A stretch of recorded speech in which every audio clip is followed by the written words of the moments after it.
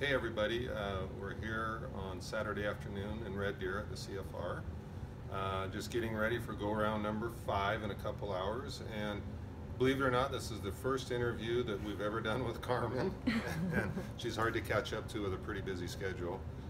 Carman's been with us since even before day one with Woody's Custom Saddles. We sent her a prototype right from the beginning, and Carman, been a great year. You've qualified for Red Deer again in the #1 spot and your first national finals on a horse that you trained. Yep. So congratulations, and tell us a little bit about Rip. You've owned her most of her life, and she's 8 years old now.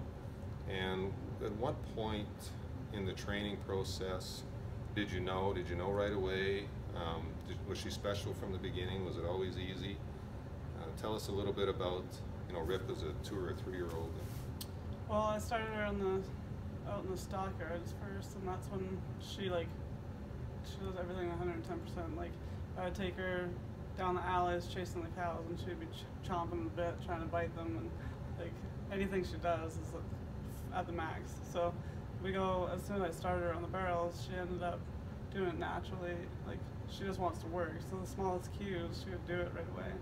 She was easy to train, and she feeds off your energy, so she wants to please just as much as you want to win. So that's cool. You had actually told me a story a while back that you had possibly talked about selling her when she was a younger horse at one point in time, and a good friend of yours had tried her out. And tell us about that. Yeah, she came to try her because I was thinking of, like, usually I try either slim down the herd a little bit so I don't have so much on my plate, because I have a few each year.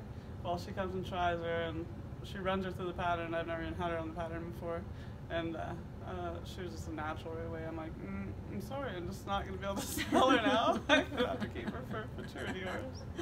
And you guys had a stellar futurity and Derby, career with Rip as well, and won a lot of money, and now you're on the rodeo trail. Let's go back about 13 months from now, grassroots 2017, and Murray, the Dodge rep, was raking a barrel, and you're running down the alley on Rip, and Murray was still raking the barrel, and we know that when Rip starts heading for the first barrel, you're not going to slow her down, right? Yeah. So what were you thinking? What was going through your mind? Well, they actually they waved me in, and so sure enough, as soon as I send her, she's like, I'm going for this barrel, and it's like pretty much like a missile that's locked onto the target. So sure enough, I go there, and they're like, whoa, and I'm like, good luck. And then there's this guy at first barrel, and I run in there, and all I see is him like nudging the barrel the cover, and sure, I'm like, do not move, because last time, last second he looks up and he looked like he was going to poop himself. And then I'm like, just don't move, and Rip just ate it, but she made enough perfect space, because if he moved and tried to get across, I would have smoked him. So at least I was able to get around him.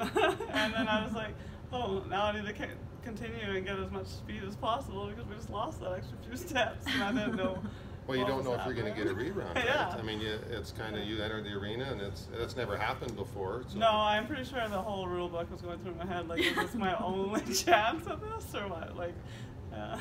Well, and we were visiting with Murray the other night, and he's become famous since then, and that video had several thousand hits on it within a few hours on social media. So we're here in Red Deer, and you've had an okay week, but Rip has kind of had a few months off from competition, and you guys are feeling like you're in the groove now a little bit. And yeah, I had to give her some time off so I can get her strong for these 2 finals to hit both. And we never got much time to ride before this. I think we got on her 7 times just to breeze her out. Never did get on barrels. I got to go do one practice run in Maiden Creek, and then we came here, and sure enough, our first run down the alley was not what we expected, but it was a little deeper than I thought, but it was good. Like, once I figured it out, I knew what I had to do after that. And you had her at Cooley Equine swimming and treadmill or whatever for the last little while.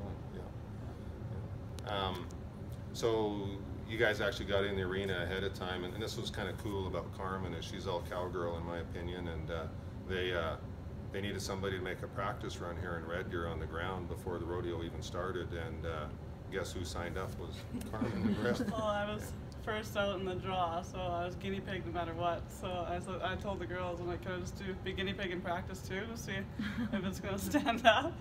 If we weren't going to stand up, I would know just to go around them farther. So we didn't tip if we did fall. That's good. As you get ready after Red Deer now, you go home, and obviously you're going to head south to Vegas a few weeks ahead of time. What does it look like your next 30 days preparing for Vegas? A lot of jogging for myself, and a lot of, like, I'm taking her down to Arizona there, and just to go in the washes and get her lungs up, because we haven't had a whole bunch of conditioning for that. And then just to stay consistent on her every day to get her strong for 10 rounds. So she'll probably be able to do it. She has 6 rounds here, so I don't see how the 4 won't hurt her. And what about you? Every athlete has things that they're working on, or goals, I guess, whether it's mental toughness or horsemanship type of things. Is there anything you want to share with the audience out there that you're working on currently, or sort of next year's things that you try to work on? Or?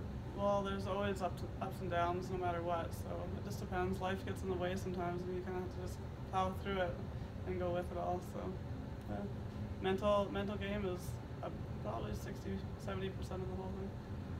So keep it sharp. Yeah. Balance your life for sure. Well, right on. Well, congratulations this year, and it's a pretty special year. And make sure that when you're in Vegas or here in Red Deer, you always take time to enjoy the moment, right? Yeah. So. Will do. Okay. Thanks, everyone.